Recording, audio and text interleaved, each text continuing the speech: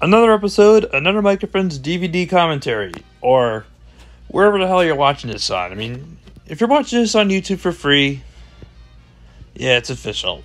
You'll see it on the Bob Stern Animation YouTube channel later on, along with the other ones. Anyway, welcome. I'm joined with, it's me, Mike Mormon, and I'm joined with Connor Wenneman, my best idiot buddy. Hello, folks. And we're watching episode 31, What Mormon Want. Yes. Oh, what a majestic view. Look at that. Oh, Mercy for Mercy's meeting, along with our enemy, Dorian Anthony Treeler. That traitor, fuck. Yeah. Well, we're not here to talk about that. We're here to talk about this. True. So, this is our Valentine's Day episode. Yes, it is. And this is also a parody of the 2000s romantic comedy called What Women Want from Paramount Pictures. Oh, yeah, that's right. I've never seen that film. Well, you're missing out, buddy. You're missing out on a lot. Because it's about telepathic powers, which you'll see in a moment with me. How did I get these powers? It is a blessing and it's a curse. With great power comes great responsibility. I am Spider-Man. Gotta go fast. Gotta go fast. What the fuck are you doing? Quoting Sonic the Hedgehog? What does Sonic have to do with Spider-Man? Never mind. I don't really care. Let's just continue. You only got like 10 minutes to go. At the latest. Yeah, we do have 10 minutes. Yeah. So, yeah. I'm got into a little bit of a heat wave. Got into some heat with Missy over me thinking about Valentine's Day here. Yeah.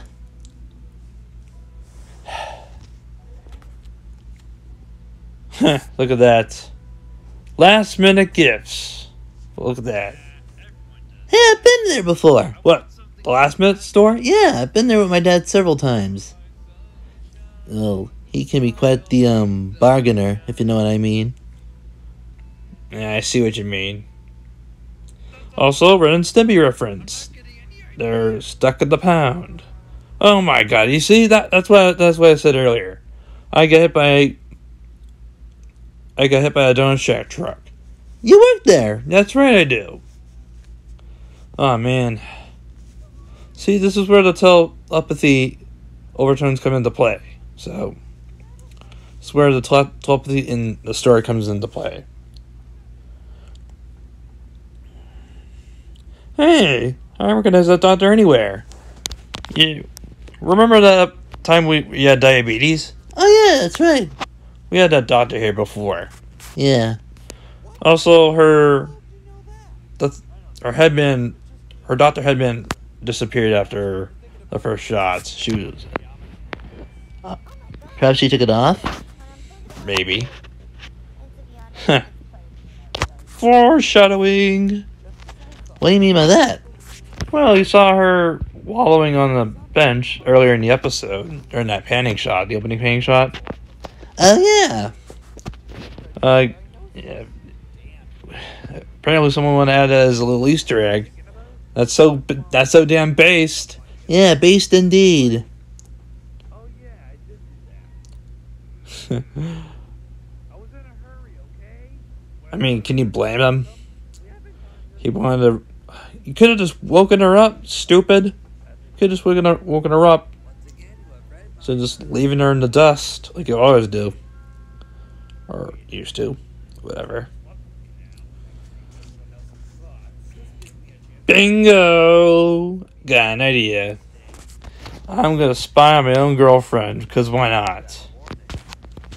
I don't know what that black screen was for right there, but... Damn, it must have been a technical issue. It wasn't like this before. Whew! Love how you dropped your binoculars. Yeah. Oh, so who pissed on our front lawn? Seriously. Why is it that every year when it snows, some dog keeps pissing on our lawn next to our snowman? Seriously, this happens every fucking year. I don't know why this happens. Oh, I love your fucking cutie mark, Mike. It definitely fits your handsome face, you know. Yeah.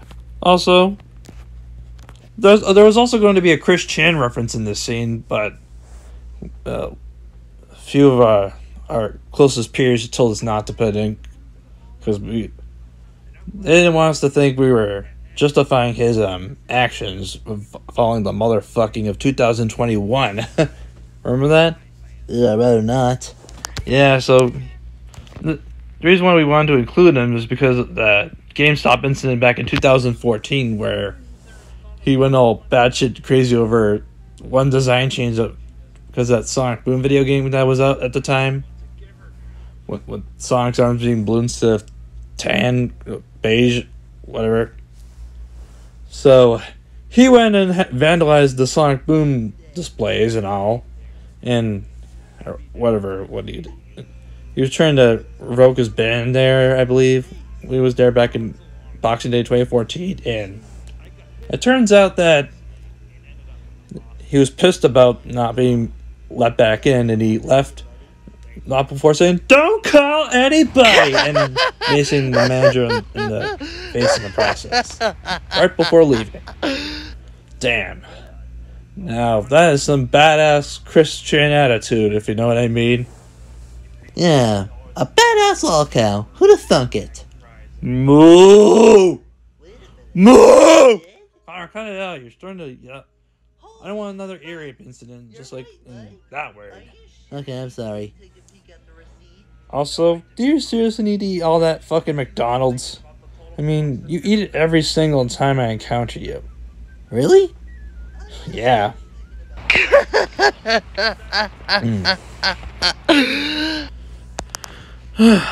My Adam's apple hurts. Maybe you should have mooed that loud, dummy. Just because I said lol cow.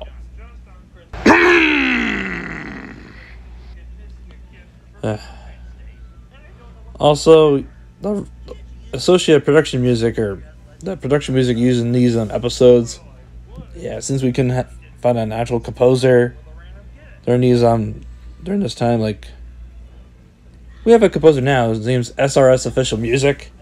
He composed a new intro for us, which will be on episode 33 Birthday Cruise, coming soon. As of September 2023, it's yet to be released. So, also, Craig Jewelers is obviously a parody of K Jewelers, by the way. Anyway, back to what I was saying. Oh, visual gag. Connor, can you let me talk? Sorry. Also, what was I going to say? Oh, yeah. Well, shit. I forgot what I was about to say. Well, why has this happened to you? Well, yeah, SRS Official Music is our new composer now. Used to be Stan Blank for an episode you'll see and do a commentary of later on. We'll talk about this later, but... Oh!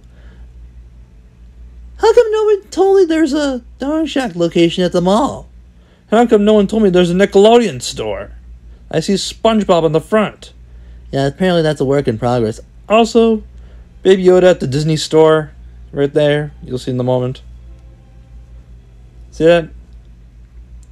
We still have a Disney store, and basically, Baby Yoda being there, or Grogu, whatever the hell his name is, that's obviously a reference to the Grogu, to the iconic new Jar Jar Binks character, Grogu. Although Jar Jar Binks is way, way worse. I mean, Grogu's the new hit of Star Wars. Yeah. Obviously, we got some product placement here. There's product placement all over the goddamn place in this episode. Because why not? It's not like we're going to get caught by the CEOs of each restaurant we represent on here. Oh, God, I hope we don't. And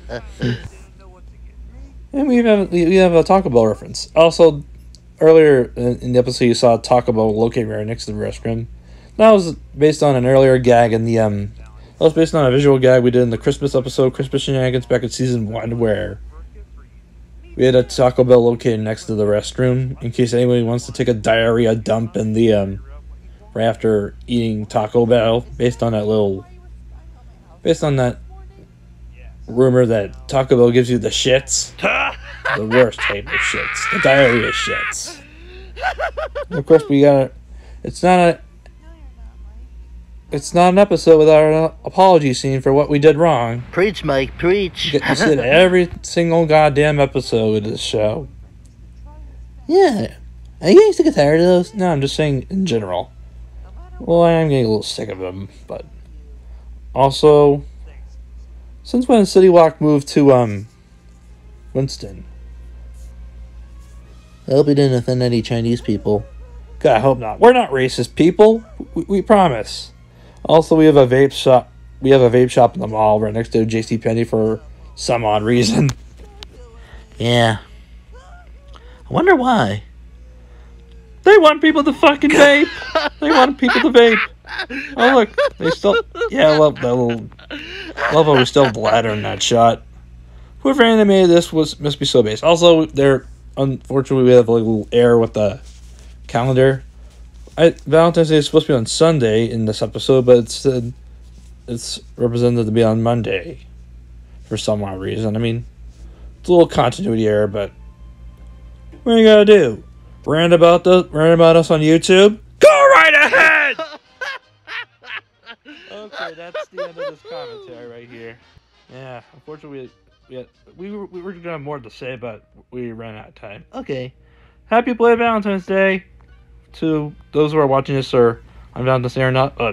Anyway, thanks for watching.